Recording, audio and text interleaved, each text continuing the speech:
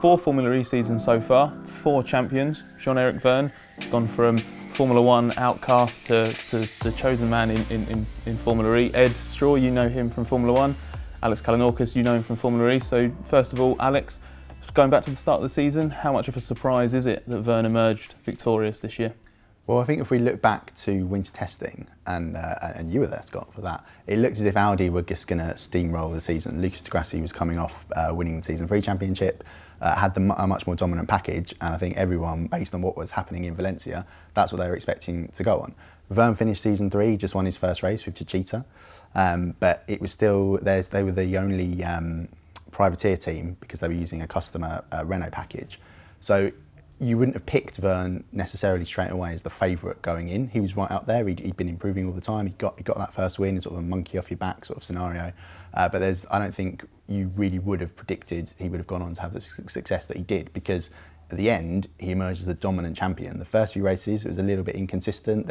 He was on pole in Hong Kong, didn't win the race, was a little bit backwards the next one. Techeetah, they didn't have the 15 days of private testing that the rest of the manufacturers benefited from, so they needed to get a bit more familiar with their package and what they understood from it and what was going to go forward. So they used the rookie test at Marrakesh in January, and they went from there, and he emerged as the driver to beat based on the back of that. Ed, you're a Formula E fan of sorts. I know we've watched at least one race from a hotel room on our F1 travels this season.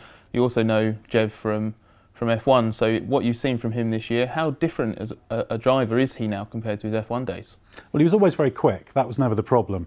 But he struggled sometimes just to deliver in those pressure situations. Qualifying in particular was a big problem. So I'm not surprised he's got the speed to do it. But I have to admit, in his early years in Formula E, I wasn't surprised to see him maybe having the pace.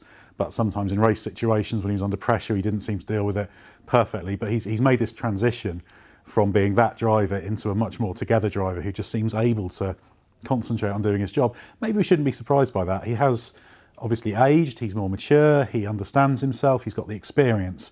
So I'm not necessarily surprised, but I think it's just a bit of a shame that he wasn't able to do that in his F1 days. It's just come too late for him. He is a guy who was on pole in his very first Formula E race, we shouldn't forget that. So the speed has always been there, but Alex, you mentioned Audi had problems at the beginning of the season, but Jev has developed into a driver. He says efficiency was his big weakness in FE and it's now become his biggest strength. So how much of this was Jev earning the title and not just Audi throwing it away? Oh, completely. He specifically said that he looked back on what he did when he was in karting, and an area he said that he needed to improve was in the wet. He said he wasn't very good in the wet. So what did he do? He lived near a karting track, so whenever it rained, he went out and drove around in his car on slicks, and that's how he improved. And he applied that same logic to his Formula E, problems with energy management. He said, right, how do I need to fix this? I need to get in the simulator, I need to work on every single scenario, and I need to sort of improve step by step by step. And that's what he did. They ended up being, I think it was 65 days in total, just purely concentrating on getting every single race scenario and energy management and ironing out those problems and things like that. And that's how, if you look at the points difference, di Grassi and Audi, when they fixed their inverter problems and their reliability, they absolutely roared back and they were right up there. So Vergne did take advantage of the fact that he'd accrued a load of points earlier on in the season, but he did that classic motorsport, it's almost a cliche, isn't it? The champions, you win the seasons on your off days, and he didn't really have a catastrophic off day. He never retired from a race. I think 10th in Zurich was the worst that he did. And the reason why that happened was because he was involved in the there were plenty of full course yellows penalties in that race, and that's what ended up putting him down the order, so it could have been even better, really. So Jev was mega this season. Obviously, this week, your Autosport Formula E season reviews coming out, which includes the ever controversial top 10 drivers. So give us a hint.